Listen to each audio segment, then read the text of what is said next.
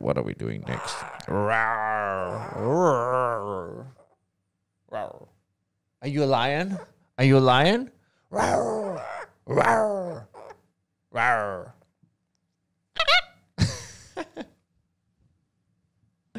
Right, next up in the rescue zoo, guys, we are meeting up with Alex and Sarah, and yeah, we're meeting up with Alex and Sarah. We had a green monkey primate that had a wound on her tail a few weeks ago, and today, a few weeks back, the keepers had to catch her and get her to the vet, and this is the start of the story. We are also following up this week with what happened and how she's doing today, but this is the initial story.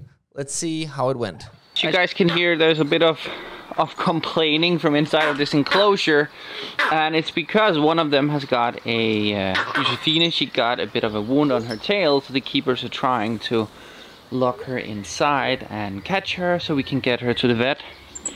And this is one of the reasons why behavioral training with them is such a good thing, and how good we can see they've been, because they've been able to separate them nice and calm and easily. He's of course a little mad because they can always sense that something is going on, but it's nice, calm and easy when you do training with them every single day, like getting a treat, going inside.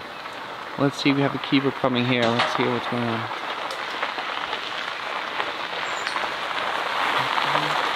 Yes, he's hiding up at the top of the enclosure. So we need a ladder to get up and get her. As I was just telling people, it was nice and easy to get them inside and outside, or? Yeah, that wasn't any problem. So yeah, we got her locked inside, and then he's out here, so he won't get.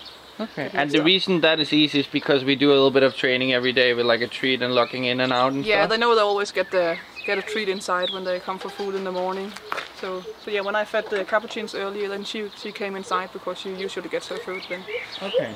So yeah, that's why we do it. It brings less stress in these situations when you do it on a daily basis. Yeah. So yeah, when something like this, when we have to get them to the vet, then there's no problem to get them inside, where we can easier get them. Yeah. Is Alex inside? Yes, he's inside. Okay.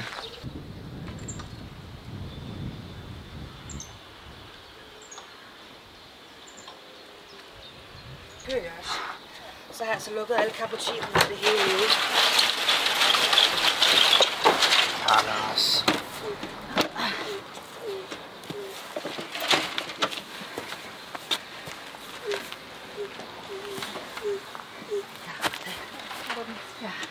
Det er kun fordi låget går op, hvis den rammer noget. Ja.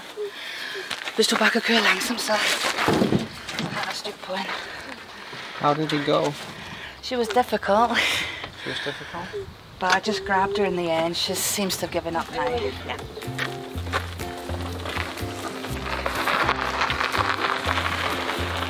How's the usual procedure? Would they keep her overnight, or are we getting her home again? We're getting her home again. Okay. We're getting her home. Always better to wake up when surroundings should be recognizes. But she's an old girl. Oh yeah, she's been here since I was like 8 or something. Oh well, there you go. Right, Alex, you are back from the vet and the operation table with her. Yeah. What happened?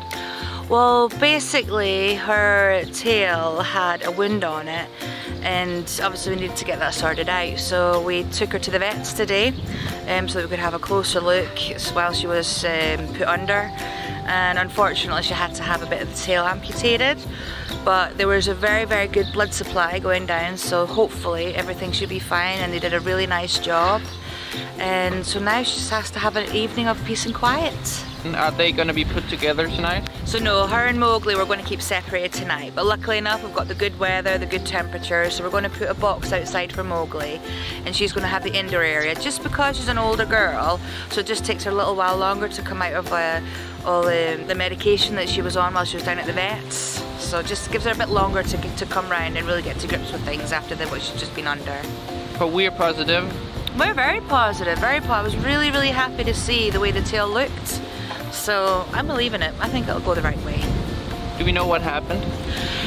I mean, she could have done it herself. It could have been an argument between the two monkeys, but she did end up with a bite on her tail, or a scratch on her tail, which unfortunately has led to this, which is unfortunately just things that happen. But luckily enough, we're getting the best outcome out of it. it was so nice to see that the vets had done such a great job, and she's recovering so well. And we have an update story on her later on today. So yeah, super exciting. Super always exciting to see, you know, these, when we're able to make a difference, when we're able to help the animals when something sometimes happens. And you know, something do always happen, because when you have 600 animals that not only are rescue animals but just are animals in general, something in one end is always gonna happen. So having a good vet team and good keepers is like essential, and we do have that. So that's very nice to see. Guys, remember the Play Rescue show is being recorded live every single Sunday, 10 a.m. CET, live from the First Zoo Rescue Center for Exotic Animals in Denmark. Come say hi to me and Io, and yeah, we're gonna show you guys the stories of what happens here in the rescue zoo. Take care, guys. It was Niko here, and also Io today.